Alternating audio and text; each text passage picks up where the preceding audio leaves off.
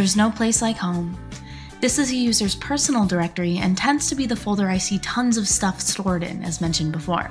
I guess it makes sense because typically with Linux distros, it's really the only spot where you have permission to write files by default. So if you're sharing your computer with someone else, other users can only mess around with items in their home folder and not yours. They can't even list or see files in your home directory, so have a field day with that knowledge.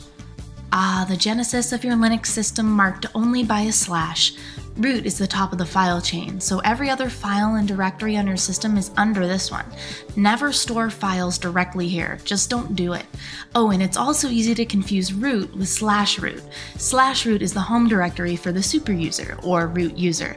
I literally call files /root aloud to avoid any confusion. Another directory you really don't want to store your personal stuff in, /user contains user applications and all the files needed to run them, like documents, images, source code, and more. User is the biggest directory on a file system, so I recommend giving it its own partition. Here's a video I've done explaining how to do that.